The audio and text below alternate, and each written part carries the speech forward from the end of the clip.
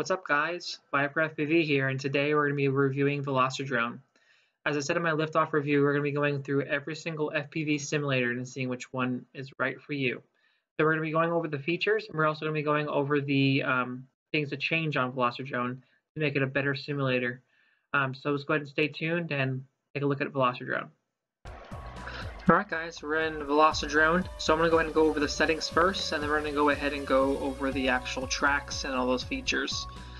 So first of all, let's go ahead and look at the general settings. This is just what I have. Don't pay attention to my sound effects or anything like that. I just have it lower so you can hear my voice actually talk. So let's go ahead and go to the controller setup really quick. Now, one little problem I did have with the controller settings is the throttle. If you're having problems where you don't see these actual things spinning, just keep trying throttling over and over again until you actually get it. And then maybe if you don't see it, try restarting the program, because that's the biggest problem I had with this simulator, was getting this throttle actually work. But it actually does, everything else binds fine, and you can set up all your little switches if you do. I don't bother using them. And then this is the quad settings. We're going to go ahead and start with this first. This is something I like to go ahead and have you guys change because I feel like the stock or the way that Velocidrone comes is almost unflyable. So these are actually a copy of Mr. Steele's settings, 110% all the way down here, and then 115% from frame lift. And then camera angle, I think I left that. Camera angle is 25 degrees, and then camera field of view at 115 degrees. Propeller power, I think, which is one of the biggest differences, 65%, and then middle throttle is at 1060.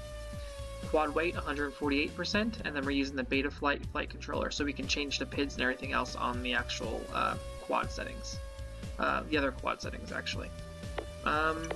And then we have the screen settings here. Just to let you know, if you are using like an older computer, you should probably go ahead and download the demo and just make sure what settings work for you, and if it doesn't, then unfortunately you're not going to be able to use this, because it does have some intense graphic, and it's not really, I guess what's the word for it, optimized yet fully.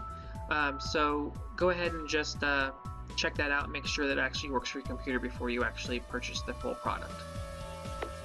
And then we're going to go ahead and go to, let's go ahead and start with the track editor. Let's go ahead and work way up. So a track editor, you can go ahead and create a new track, you can import a track, or you can download a track off the internet. Creating a track, let's go ahead and just select this really quick.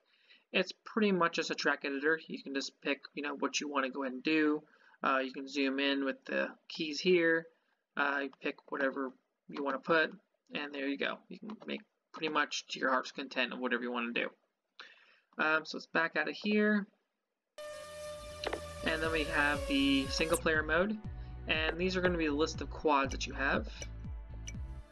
Nothing really well known in 2018 way, but a few years ago some of these were really popular.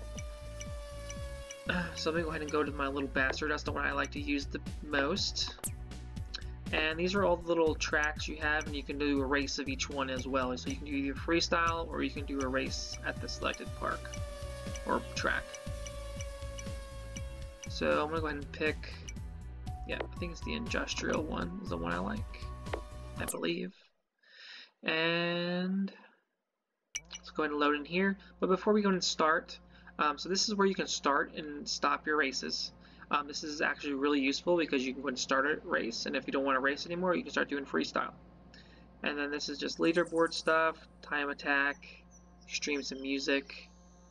These are the quad settings. So like I said before on the main page, if you don't like a certain setting, you can actually change it right here and it updates automatically. You don't have to go to the back of the main menu, go back in and see if actually what you changed actually you liked, which is a really neat feature.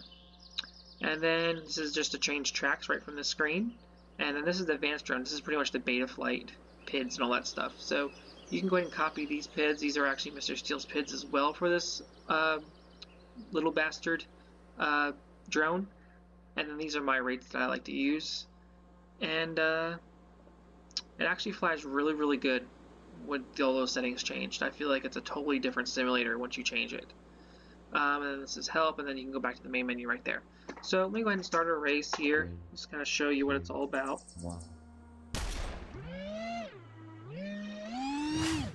and you have to follow those little markers it shows you.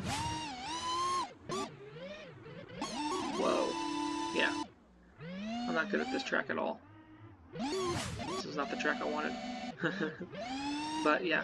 But you get the hint. I mean, you pretty much just go around the track, and a really neat thing you notice, it's very vertical how the tracks are set up. So you're not only just going on the ground, flying around, but we're also going vertically up in the air, going back down, going through these things. I think it's really neat how they incorporated that into the gameplay. But if you want to go ahead and just stop racing, all you have to do is just click on this little thing. It stops the thing, and then you can just go around and you can freestyle. And unlike liftoff, you can go pretty far out there. So if I want to go hang out in these trees, well, it's actually going to break up, so maybe not that far. But you can, can kind of play around outside the actual main area, which is really cool. And there's actually some other tracks too, where there's actually like a forest outside. You can just go for it, like kind of like, because I live around a lot of trees and fields and stuff, so it actually kind of simulates that me flying in that type of area. So I'm going to go ahead and back out of here and kind of show you the multiplayer mode. So I'm going to go ahead and use the same one I'm using, and let's see if anybody's actually online. It takes a little bit for it to load if anybody's actually here. So yeah, so let's go ahead and just jump in this guy here, and you just join session, and then they pretty much, if you either host or you don't host, you have like the choice of, doing what you do. So if he wants to start a race, you can go and start the race. If he's just doing freestyle, you can just fly around. So this is a really another neat little track too, to show off all, like, you can just practice doing dives for buildings, you can practice doing all types of sorts of things. But I really do think that this simulator is, once you do change the settings, it is amazing. Comparing it to Liftoff, it's really up to you. I mean, I feel like Liftoff has a lot of that multi-GP type of racing, and this caters more toward, like, I don't know, it's kind of like fun type of racing where you're going up and down and left and right, and it's just something different. So I mean, if you haven't checked out Velocidrone, I recommend you guys go ahead and check it out. I believe it's like 20 bucks, and I'll leave a link down in the description of where to purchase it from. And if you guys have any questions for me, just leave a comment below. But I think this should do it for Velocidrone review. Like I said, like and subscribe, and I really do appreciate you guys watching. Peace.